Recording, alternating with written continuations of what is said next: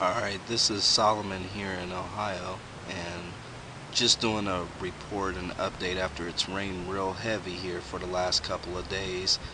Been seeing some updates online that there's possible toxic rain coming in from the BP oil spill that's causing holes to be burnt in leaves and leaves to change colors. So just wanted to point out some of my findings here and send a caution to others and ask that they prepare. Here you can see the holes in the leaves down here on one of my larger vines,